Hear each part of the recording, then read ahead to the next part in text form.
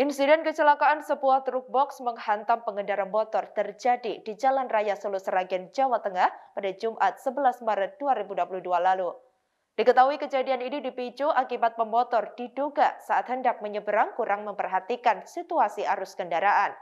Akibat kejadian ini, pengendara motor yang merupakan seorang bapak dan anak yang dibonceng tewas di lokasi kejadian. Dikutip dari tribun-solo.com pada Minggu 13 Maret 2022, Kanit Gakum Satlantas Polres Sragen, Ipda Irwan Marviyanto membenarkan informasi tersebut. Ia mengatakan kedua korban tewas berasal dari Dukuh Kauman, Masaran, Sragen, Jawa Tengah.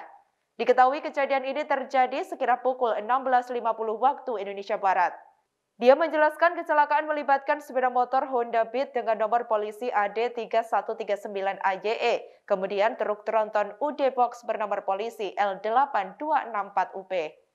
Irwan mengatakan kejadian berawal dari truk Tronton boks melaju dari arah barat ke timur atau arah Solo menuju Sragen. Digambarkan truk Tronton dikendarai oleh Mana, 44 tahun, warga Nganjuk, Jawa Timur.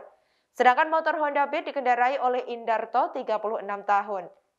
Saat di lokasi kejadian, Indarto bermaksud menyeberang ke arah timur dan sempat berhenti di celah median jalan.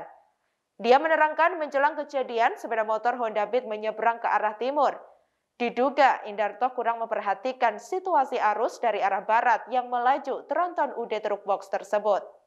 Akhirnya pengemudi Tronton UD Truk Box menghindar ke kanan namun tidak maksimal dan akhirnya terjadilah benturan.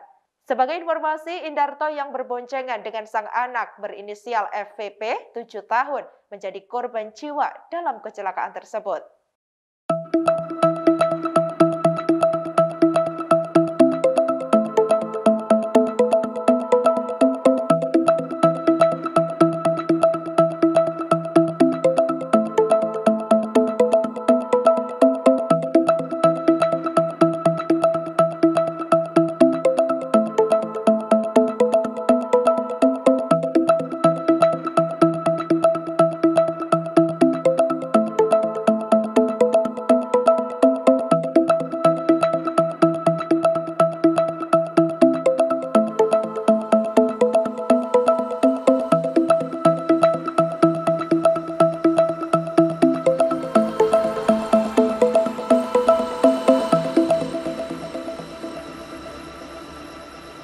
Demikian informasi kali ini, nantikan informasi terbaru lainnya hanya di channel YouTube Tribun Solo Official. Terima kasih sudah nonton, jangan lupa like, subscribe, dan share ya!